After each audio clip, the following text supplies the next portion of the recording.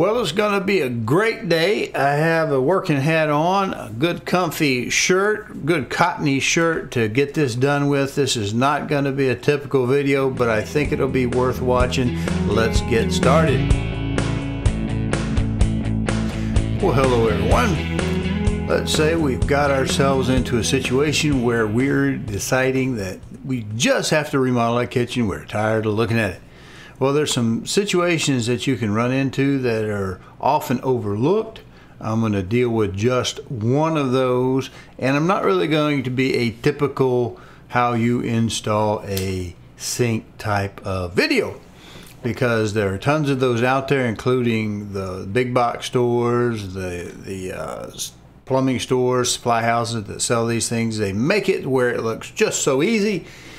But there is something that you can easily run into, especially if you want a deep sink, what you might find after the fact, after you're already committed, your heart's already set on a particular style and type of sink, and you've gotten in there, and maybe you've even gone so far as to cut out the cabinet if it is one of those that then requires it, like a skirted sink, or what do they want to call them? A lot of them call them farmhouses, but unless you're actually out on acreage, it's not a farmhouse. It may be a farmhouse style, but it's not a farmhouse.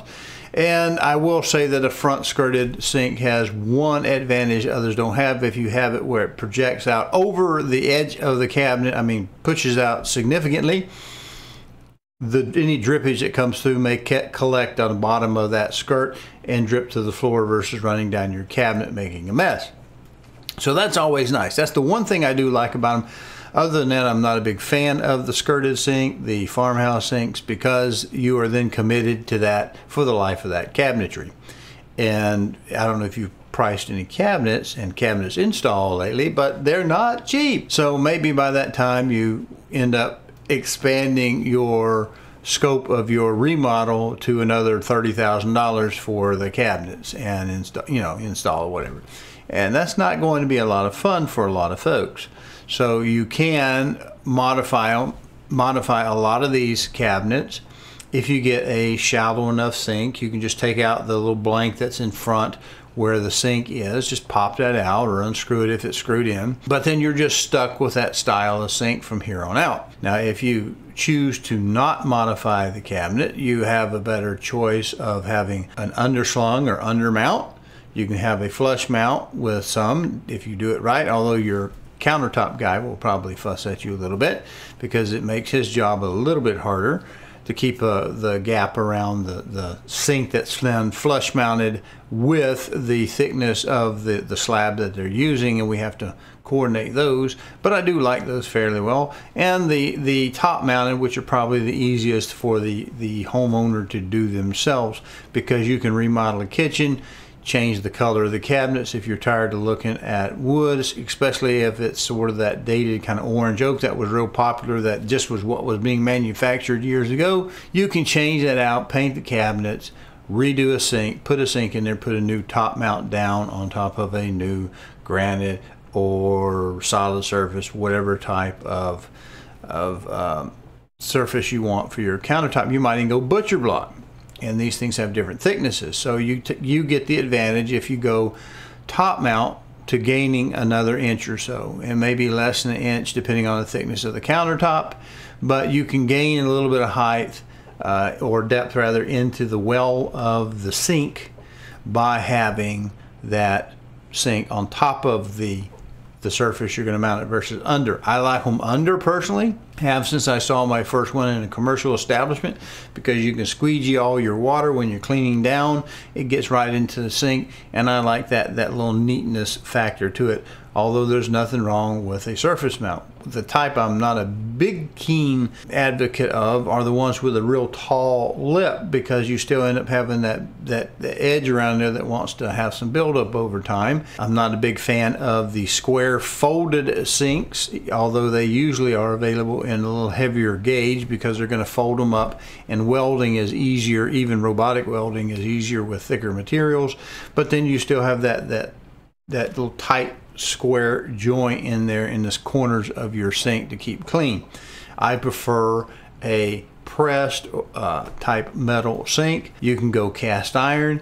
Downside of cast iron that's been enameled is enamel will chip if you drop something heavy in it, and sometimes it happens. Sometimes they go a lifetime, never take a chip. Grandma's got one that's about 50 years old, and her enameled sink is not in bad shape. So it won't necessarily happen to you, but it can happen to you.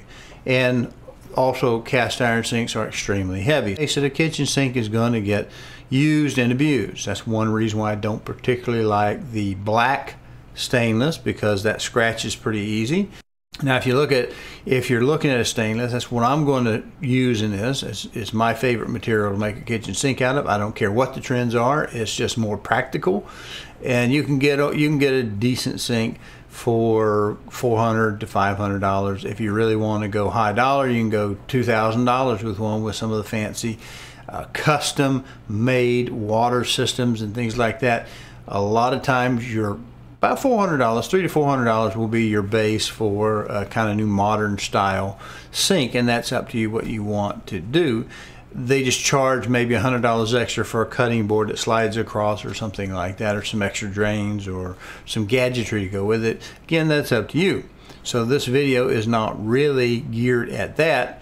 It's geared at avoiding a costly oversight that is probably more likely to happen to a homeowner trying to do a DIY remodel themselves than, say, somebody who's already run into this at some point in time. So this is what this video is about. So let's get into the thing I'm trying to get you to see before you commit and chop out your cabinets. Let's get to it. Now, I realize I've trimmed from the shot the best part of the video, which is going to be my pretty face. But as I take my little professional pointer, one of the things that you're going to find they'll all have is they all got to have their water valves. These are your potable water. I happen to have an extra one because I have a whole house reverse osmosis system put in. Now this is going to be your issue. Where is this located in your house? Because if you want to do a shallow sink, this depth is not going to be that big a deal. The shallow sink also helps you with the total weight you're going to ever be able to put in that sink, because it's going to go away, right? You can only fill it up so far without having the spillage. But if you want a deep well, you have to have an idea of where that is, and that's where we go next. Now, as you can see from this video, this shot, this far out shot, you see this is a fairly deep tub, and it is 10 inches deep. And that can be a problem if you're doing a retrofit or a remodel and your plumbing is already in there. If your stub out, the part that comes out of the wall for your drain, if it is for, say it's an older home that's already been in place for a long time, and we had maybe a 6-inch deep sink, 6-8, that stub out may actually be a little too high and cause you problems. So your grand plan of putting in maybe a deep tub may not work without having a real serious complication, and that being that you have to rip your cabinets out, cut into the wall, and modify that drain. Now that's certainly doable if you have enough money to throw at the situation, but it's going to be time, and you need to have planned on that if that's really what you want. A common way people deal with that is simply to put a short or a shallow, if you will, farmhouse type skirted sink in an existing cabinet where they can just cut out that upper blank anyway. They can remove the blank and cut out that part of the cabinet. But again, if you have half lap doors, you may be in a little bit better shape than if you have full lap doors, as we might have. So you need to check those dimensions carefully before you commit to buying a sink, because no one really expects you, if you're a DIYer, to be an expert. And there's no reason for you to pretend to be so. But at the same time, it can be a bit inconvenient to order something, especially if it's special order. Some places will charge you 20% restocking on that, then turn around and discount that and sell it off and still make a little bit of money off of that sink that you couldn't use, but somebody else could. So if you're paying the bill, be aware that you may have to do some plumbing on the drain, and that may require some upgrades. For instance, back in the day, we used to have a little loop that we would put in the kitchen, especially under windows. Now you can't do that loop because of the threat of back siphonage, although it normally wasn't a big deal, but it could happen in some cases. So now you have to put an air admittance valve in there, and you can buy air admittance valves, but the problem with them are they typically are in the back of your cabinet. I have one downstairs. It's an island. We have to put them in islands, but you do have to replace them from time to time because the mechanism can wait long enough and they can start to not seal very well, and you can sometimes get a little bit of the sewer smell come back into your kitchen and something smells rotten. You don't want that. But that is an issue that you might have to get into if you have to relocate that drain. That will certainly, in most cases, to my knowledge, require you pull a plumbing permit for it, where maybe this little bit of remodeling only give you a remodel permit. You don't have to do a full plumbing to go with it. Plumbing and electricals, they typically are separate or add-on. At least in my area, they're add-on charges. But this is the tub. It's actually a very nice tub. It's a fully radius kind of nice rounded corner. It's a drawn sink, one piece. I like that about it. It's 16 gauge. That's heavier than 18, obviously. A little bit less likely to ding. And we have some sound deadening, and it looks like maybe even a little reinforcement on the bottom to support that. It's got a draft that goes actually up toward the drain because we got it upside down, and it works pretty good. But now I have a dishwasher right next to it, and that requires me to have a tailpiece with a dishwasher port right here.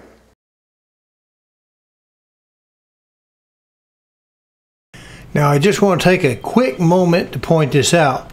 You may not have the International Residential Code adopted in your jurisdiction, but according to this code that goes back several different editions or generations, however you might want to call it, you have two places to discharge your dishwasher: into a tail piece in the sink, so it goes down into a P-trap of at least 1.5 inches in diameter, or you can go into your garbage disposal.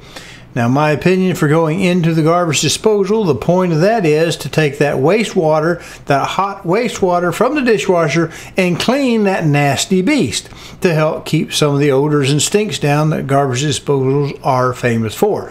Plus, if you add a garbage disposal, realize that it's going to be neck down from the sink some distance, and depending on the model you might find that to be 9.5 10 inches or all the way down to 15 inches, which puts your drain stub out extremely low in your cabinet. So it's another reason why when I talk about I don't particularly like garbage disposals, I don't particularly like garbage disposals for multiple reasons. Now, if you have something, if you're doing a remodel in a home that has a garbage disposal, first of all, I'm not dinging on garbage disposals, but I don't really like garbage disposals from the position of going in the kitchen for two reasons. One, if it's a septic system, you're just asking for trouble. You're just feeding that septic system with more solids that will take a while to break down. Okay, it's not like something that's already been broken down in a biological machine and then flushed. It's something that goes in your drain, and you normally only have like a 2-inch drain line, something along that line in your house to start with, and it's really not made for solid waste per se. It's made for draining waters, fluids, something like that. So it can be a little bit of an issue. Now, if you have what we call a waste separator, which is a basket that goes under your sink, which is the equivalent of the Al Gore dishwashers, like the Bosches that now don't have the garbage disposal in them. They'll have a screen and a catch that gunks up with food that doesn't dissolve and pass through the screen, and you have to change that screen out to keep your sink and kitchen under sink from stinking of rotting material. So I'm just not a big fan for garbage disposal. But also this garbage disposal will have to have the port in it, and normally that's where we put the dishwasher discharge. The effluent from the discharge goes into the mechanism, but that mechanism is sink mounted, and it has to have a drain, and it's got a little bit of a space for it, so you have to plan for it. This particular sink was about $300.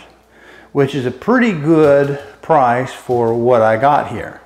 But now I found out, why is this one not $500? Well, it doesn't have the slidey bars and stuff like that. And I like it has a little bit of a style, has a little cut in here for my faucets, because I'm going to put a little soap dispenser in on mine, and I have to be able to reach it. And I don't know if you can tell, but that's going to be awfully hard to get to.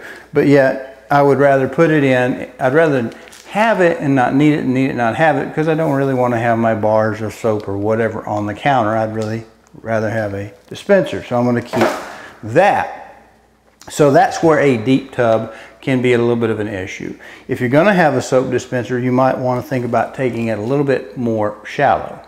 Now, what I was talking about on this being, it's not as pricey as it normally I would expect it to be. It is a heavier gauge of stainless. It is sound dampened. It's a really nice drawn sink, which means it's pressed. It's not folded up and then welded with those tight corners that I don't like. I don't like a tight corner in a sink. This piece came with it. This is what came with the sink. Now you might call that the neck or whatever. This, what would you call this? Well, most of us call this the strainer, because we think that's what it is. But in plumbing terms, this is the strainer, this is a tailpiece.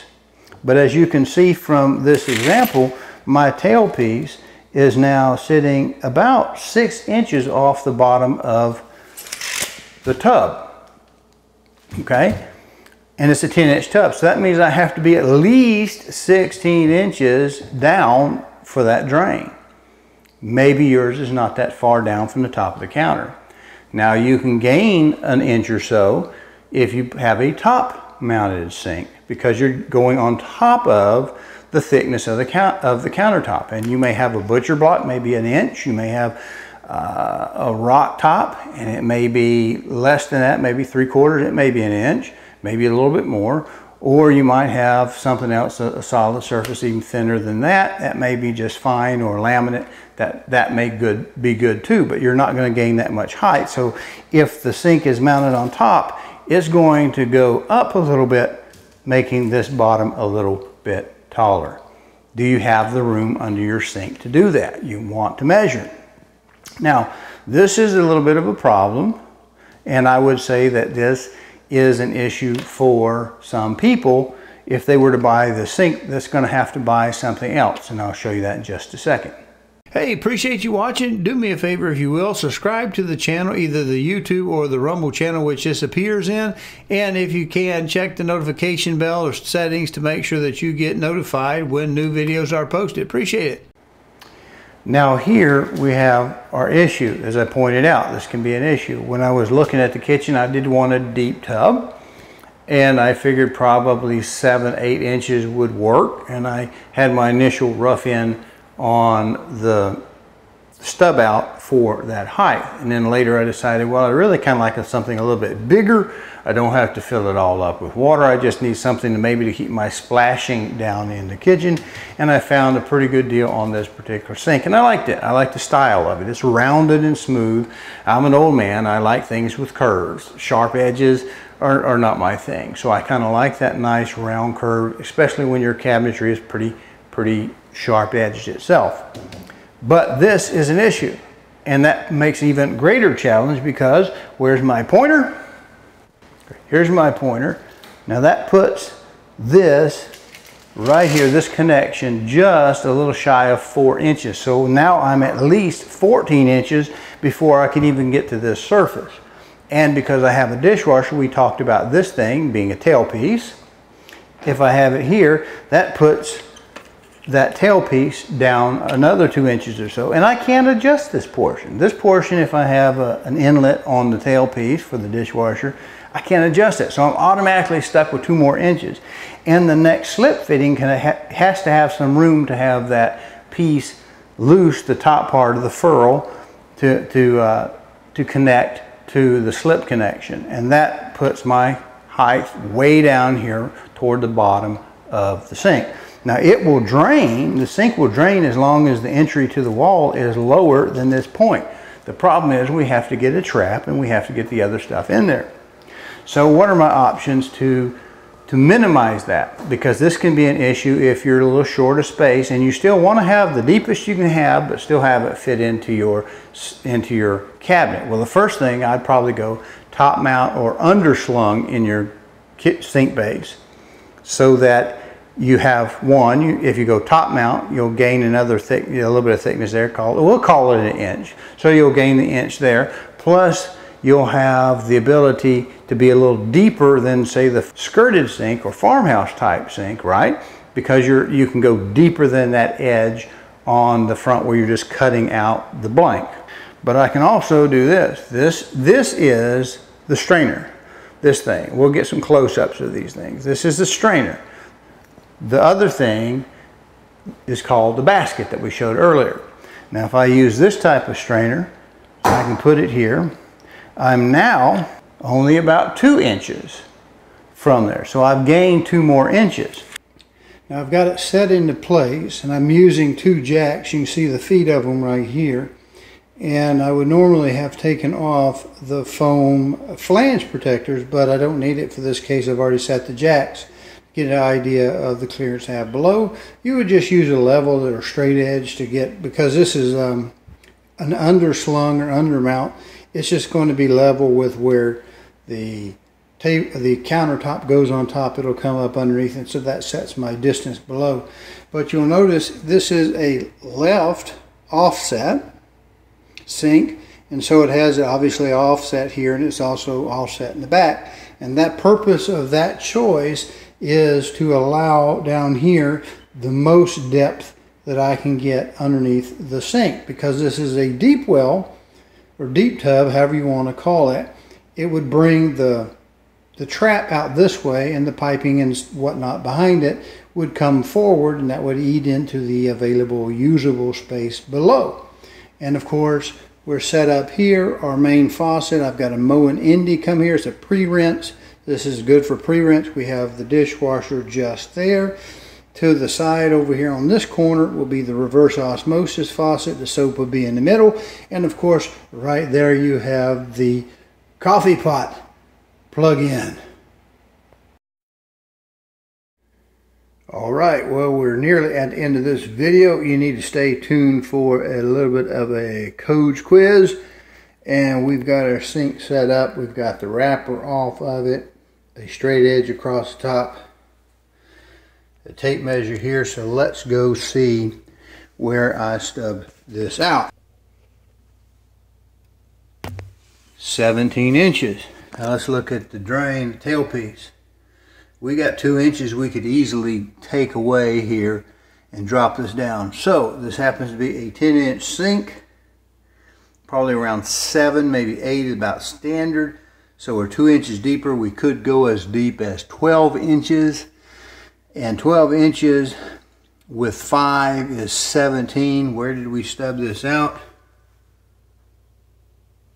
17 inches. So someone planned ahead on that. So you might ask, well, why in the world do we make such a big deal out of that thing?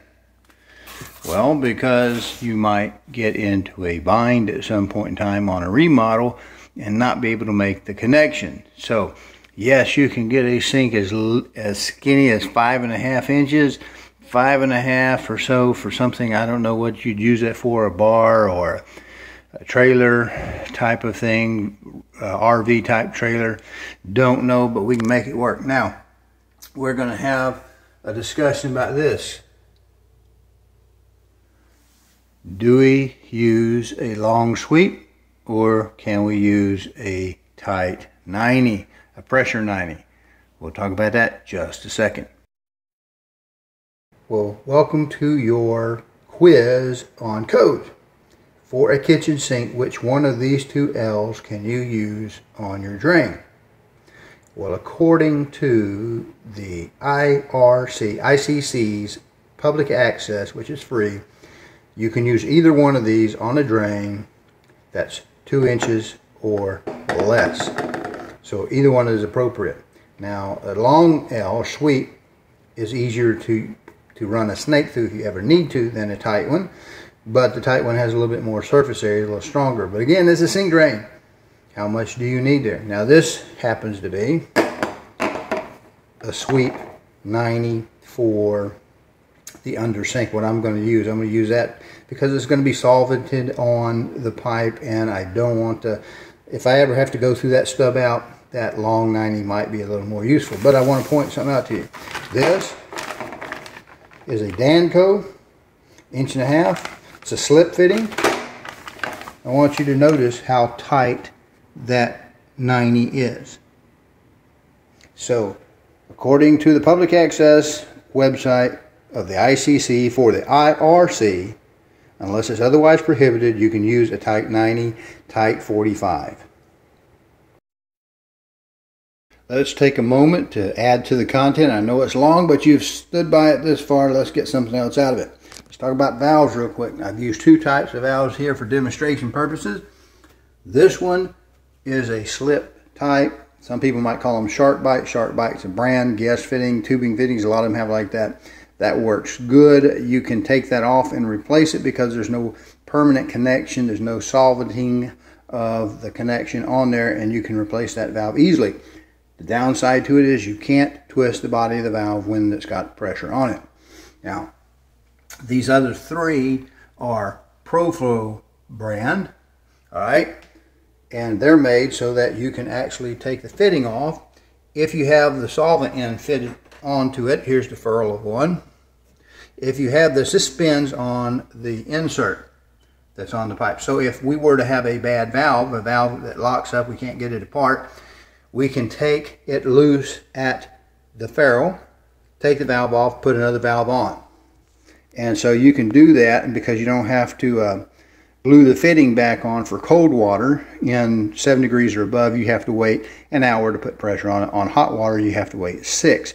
If you use a ProFlow valve like this, you can change it and not have to wait.